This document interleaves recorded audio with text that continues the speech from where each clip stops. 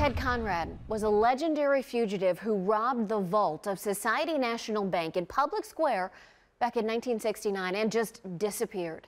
He changed his name and eluded investigators for more than 50 years until he made a deathbed confession to his wife and daughter about who he was and what he'd done. In this week's episode of our Dark Side of the Land podcast, we bring his daughter to Cleveland and inside the very bank vault he stole from. My dad said, ladies, just in case it ever comes up, when I moved here, I had to change my name. The authorities are probably still looking for me. And I just wanted you to know that in case it ever comes up. And then we went right back to watching NCIS. Ashley Randall found out her father, Tom Randall, who seemed by all accounts to be a normal suburban dad, was really Ted Conrad, one of the most wanted men in Cleveland. Fearing he only had a few weeks to live, he confessed to having changed his name because he was a fugitive.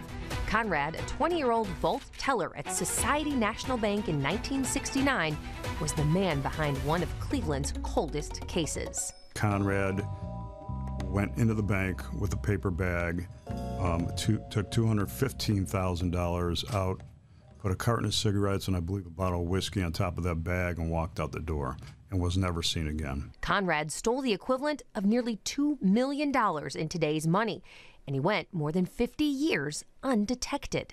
Throughout the years, we put him on Unsolved Mysteries, America's Most Wanted. Nothing was ever coming together, over all those years. We always imagined Conrad would be on an island somewhere with fast cars, with lots of money, with gold, and, it turned out to be the total opposite. Shortly after he died, someone sent Tom Randall's obituary to U.S. Marshal Pete Elliott here in Cleveland, and they picked up on the similarities between Tom and Ted. People lie, they lie close to home. It's never failed. In the years after his death, Conrad's daughter Ashley has tried to uncover who her father was before he was Tom Randall and why he committed such an infamous bank job.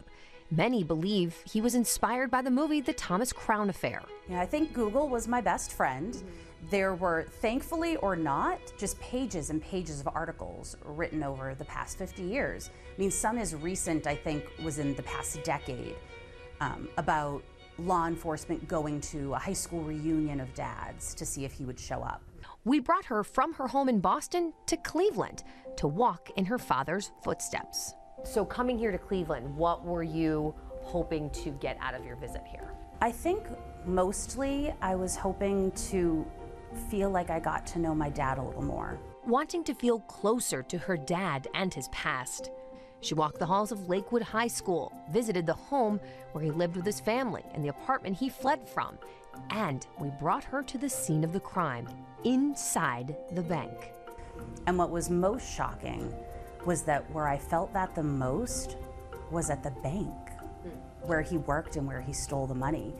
Society National Bank is now Key Bank, but the insides are original, dating back to 1890. The pillars, the teller stands inside, and the vault. That walking in there and walking down the steps to the vault, it was oddly comforting to know that this is where my dad spent a lot of his time. But this crime wasn't the only thing he kept from his family. Honestly, the worst secret he's kept for me is not even the secret of him being a fugitive. Jen Pachano, 19 News. Wow. In this episode, Jen uncovers where Ted Conrad was hiding all those years. She also explores why he did it and reveals the secret that had Ashley more upset than finding out her father was a fugitive. You can listen to Dark Side of the Land right now on the 19 News website and mobile app or wherever you get your podcasts. The 19